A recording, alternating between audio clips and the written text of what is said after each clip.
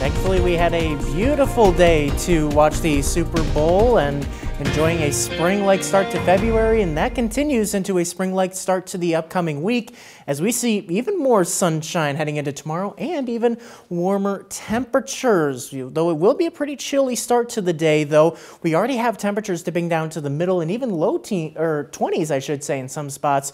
So for early tomorrow morning, you probably want to grab the coat as you're heading out the door. We'll still be in the 20s at about 8 o'clock, but with plenty of sunshine overhead, look at how quickly temperatures rise, already getting into the 40s once again by noon. That's about warmer than where we were today already, getting into the middle 40s, topping out at about 45 degrees for a high tomorrow. May start to see some clouds mixing in towards the afternoon, but still plenty of sunshine to enjoy.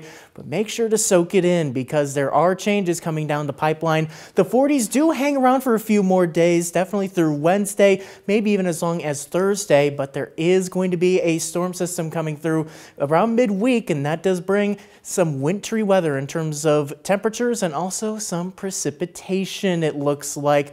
As we take a look here at the long-term temperatures, we can see we're still in a relatively cool air mass, still going to be hanging around in the 40s, though we're right on the edge of it through Tuesday, but then we're going to see this low pressure system developing out of Canada, driving through the Dakotas heading into Wednesday. A warm front associated with that is going to bring us warmer temperatures. We'll be getting well into the 40s on Wednesday, but as that low pressure system quickly moves through the area, that's where that precipitation chance comes in, and we're going to have much cooler air coming in behind that system. So as a result, we're going to be dealing with some cooler temperatures heading into the latter part of the upcoming week. Detailing those precipitation chances, though, as the cooler air hangs around.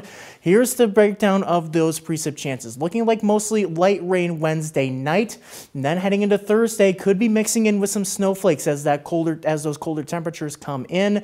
And then we hang on to the chilly air for late week and even into next weekend, as we definitely see here in your 7-day forecast. The 40s hanging around for the next few days. A whole lot of sunshine tomorrow, getting a little more cloudy heading into the middle of the week. Then those changes come in, low 30s for highs, and then your most accurate 10-day forecast, we may be seeing a little bit of a rebound looking at the long-term forecast.